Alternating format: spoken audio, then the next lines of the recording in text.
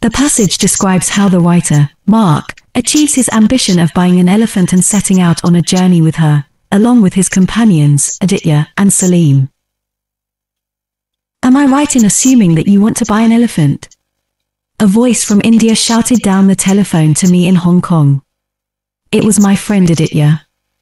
Even through the hiss and crackle of the telephone, I could detect the disbelief in his voice about my strange wish. Yes, that's right, I replied. You must be mad, he said. But I'll see what I can do. Within a few days I was in India at Aditya's house. There, waiting for me, was an acquaintance of his, Salim, who had a deep knowledge of wildlife and, more importantly, was an expert on elephants. Orissa, the old kingdom of Kalinga, Salim said, studying the map, is where you should go to buy an elephant, and to begin your journey. For centuries the rulers there reckoned part of their wealth in elephants. So next morning we set off. By coincidence the director of the zoo in Orissa was on our flight. But he gave us depressing news. He knew of no elephants for sale in Orissa. When we touched down, my gloomy mood deepened. It was monsoon time and an oppressive heat hung in the air. We checked into our hotel and followed the porter to our rooms. Before we could get inside, the porter suddenly asked us if we wanted to buy an elephant. I didn't ask him how on earth he knew that. Aditya whispered to me, don't forget the zoo director is staying here too. News travels fast in hotels. Sure enough, the porter informed us. There's a village nearby where elephants for sale could be found. We made our way there as quickly as possible.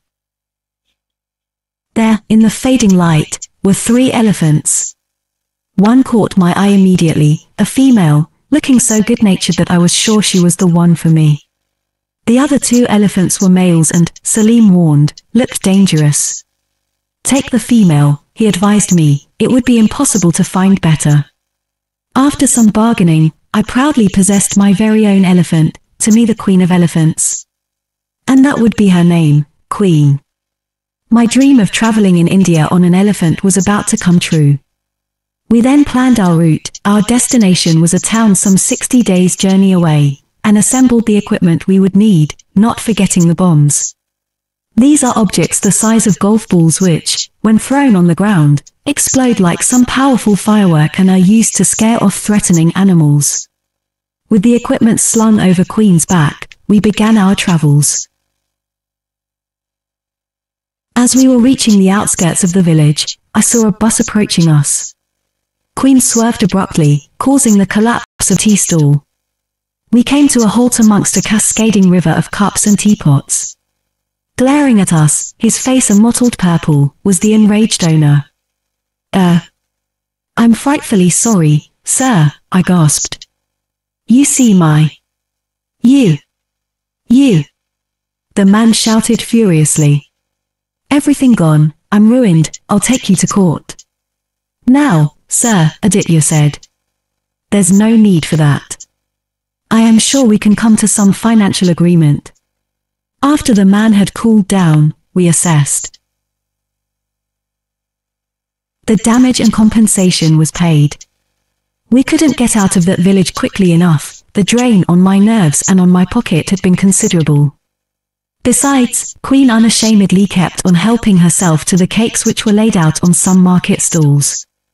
Understandably her greed annoyed the owners and Salim would smack her trunk, whereupon she would squeeze her small brown eyes shut like a naughty little girl. Eventually, we emerged into open countryside, and to our relief followed a track free of the din of traffic and the possibility of Queen's thieving. After a while we noticed that Queen was limping, a bad sign for our future progress, let alone Queen's comfort. Salim discovered the cause. A metal leg chain with small spikes had obviously been used on her by her previous owners. One of the spikes had caused an ulcer, but, Salim told me, hot water and salt dressings applied nightly would cure it. Although his knowledge of elephant ailments reassured me, it took some time to make and apply these dressings. Days passed and our journey continued. Queen plodded along, her trunk plucking at branches from overhead trees, munching with contentment. Nevertheless, it was evident that her leg was still troubling her. Soon we came to another little town. The animal doctor there explained that Queen had a serious infection, and that she would need injections of antibiotics. Moreover, this difficult task was to be mine, and I was distinctly uneasy about it. After mentally marking a spot in Queen's enormous side, I shut my eyes and nervously plunged in the needle. I realized my attempt had failed when, with a squeal of rage, Queen trundled away with a broken needle wobbling precariously out of her side.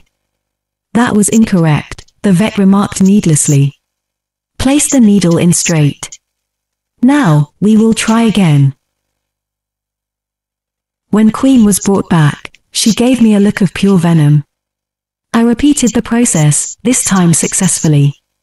So off we went again, adding to our equipment a heavy box of needles and antibiotics. After some time we entered a forest which promised a welcome change of scenery.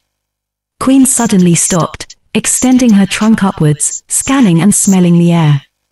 Wild elephants, Salim whispered, and very close. Aditya reached for his camera bag.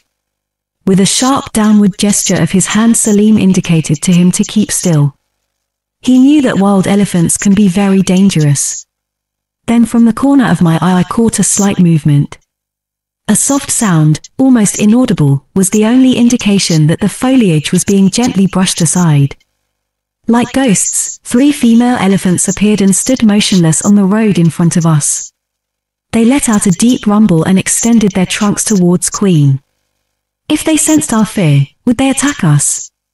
Then, as quickly and quietly as they had appeared, they disappeared. I was about to let out a sigh of relief when Salim gave another of his urgent hand signals. We heard a movement, as the grass were being crushed by some huge, unidentified force. Suddenly a large male elephant with tusks a meter long confronted us. Queen was trembling violently and Salim was having trouble holding her steady. We were so close I could see the flies clustering around the elephant's eyes. Without warning he wrapped his trunk on the ground, emitting a terrifying bellow. Quick, Salim hissed. He's angry. Throw the bombs. Aditya hurled one to the ground. Nothing happened. It failed to explode. The elephant stepped forward, throwing his trunk contemptuously into the air, emitting a terrible shrill trumpeting sound, as if warning us to keep our distance. It was so loud and enveloping that my senses reeled. Throw another, now! I whispered, desperate that this one would work. But Salim moved first. He wrenched it from Aditya's hand, placed it on the ground and hit it hard with the end of his stick. There was a blinding flash, a puff of smoke, and when the smoke had cleared the track was empty. We could hear the elephants crashing through the trees. In that moment of silence, the primitive energy of that enormous male elephant vibrated in the emptiness around us. The silence of the forest was no longer tranquil. It had become threatening. We moved slowly forward until we could find a way out into safer open country beyond. I had learnt an important lesson: elephants are wild animals and deserve an appropriate respect.